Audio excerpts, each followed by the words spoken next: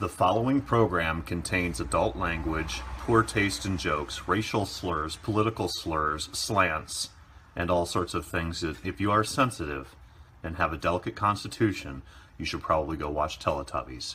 You were warned. Hey kids, welcome back to Roto Talk.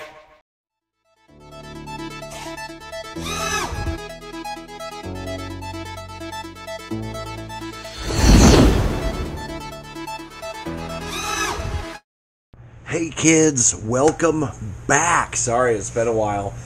I have a new excuse. I've been sick, and you might even hear it in my voice. It's been a rough week.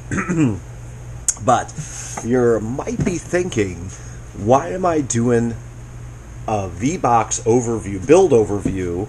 Because if you look in the playlist that this is in, I have a bunch of boat overviews. I've been trying to do all of my boats. Just do an overview of the whole thing. Why are you doing an overview of a V-Box when we're building a V-Box? And it's like, well, partially because this is the fastest V-Box I have. I have two of them that are running right now, and we have the third one getting built. The other one's my Lego boat, which I think we did do something on. But this one has never been seen, to my knowledge. This is for my racist black buddies, and it's a joke, so don't take it personally. I call it the Krazy Kracker, and this is a stupid fast boat. So fast, in fact, with no wind, full speed, if you're not super careful, it'll flip. I mean, it is just balls to the wall. When I originally built this, I built this for a friend of mine. That's why it says Hinsman Racing on it. Hinsman Racing. I built him two boats, and he wanted to get out of it because he was moving away, and he basically gave me... I built this, but it built it for him, and he gave it to me. And another one was a mono, whatever. But anyway, great fast boat. And when we originally built this, it had a 26 mod in it. And I took that out and put it in something else. I can't even remember what. Now it's got a stock 30cc, and the boat just friggin' flies. If I can find some footage, I'll put it in this video. I can't remember if I have any or not, because it's kind of an unknown... I run this boat all the time, too. It's stupid fast. It's wonderful. But the reason I'm doing an overview video on it is because we're probably going to K-ball or cannibalize the motor out of this for our V-Box build. So I wanted to get it on video. I'm not going to scrap the motor or anything. I'm just going to take the engine out. I'm going to leave servos in, everything in, hang it from the ceiling, because it's a wonderfully running boat. I mean, things just... I can't say enough good things about this. It was, you know, sometimes you build a boat and they run good. Sometimes you build a boat and they run amazing. And this one handles amazing, runs amazing, is so fast. It's not the prettiest boat I've ever built, but it works great. So, stock 30cc Zenoa. We have a wrapped pipe, fiberglass wrap, you know, to keep you from getting burnt, whatever. Pull start and a pulley start on her. We got a dual pickup rudder. I'll go over the ass end here in a minute. Again, stock Zenoa, 30cc. More than enough for any cracker. Okay, I'm telling you. Don't waste your money. I've said that before. Of putting a mod engine in a cracker. It'll flip. Okay. So, again, with the theme with this boat, it's got some more damage on it. It's got some scratches. I call it the Krazy Kracker. And I did all this decal work. You know, makes sense. Krazy Kracker is just a play on words. Kind of fun. My buddy's name on the edge.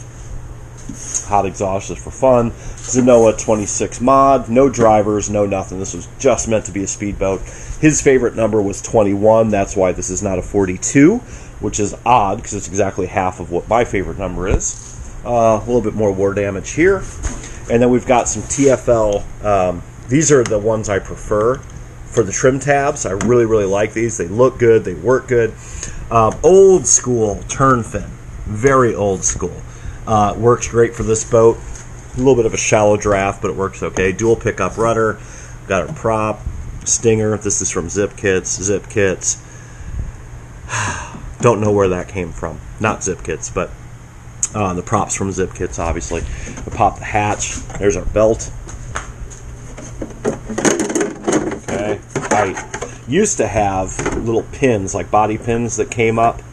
And that's what held down the hatch, but they popped out. So I just hatch tape it down. Fuel bag in the back. JJ radio box, you guys have seen before. 20 kg servos for steering and throttle. Throttle direct drive cable. usual stuff that I do. Nothing fancy. Battery goes there. Tune pipe zip kits. Everything zip kits unless otherwise noted. Standard flotation in the front. Great boat. This boat just absolutely flies. And I wanted to get some documentation, if you will, on the channel of this boat, because I'm going to K-ball this engine for our build, which is sitting over there, that's now sealed. And we're going to put that engine in the Goose Killer over there, and that's going to be it. Built this in 2021. And just runs insane. This boat is so fast, so fun. I am going to save it, yanking the engine, throwing her up on the ceiling, maybe up there. That's my daughter's boat, one of my tugs, and we'll just hang it up there.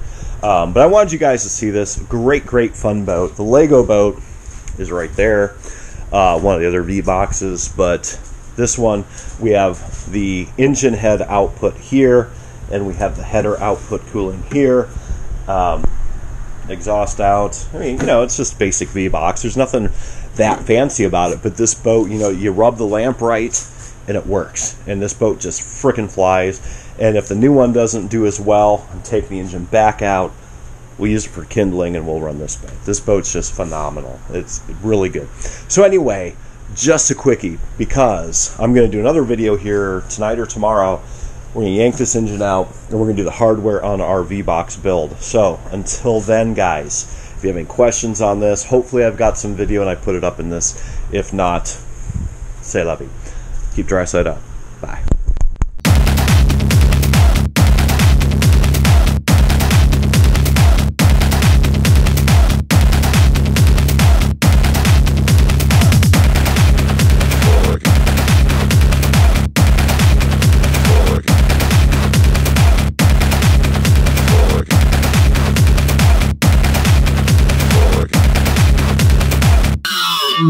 Shout out.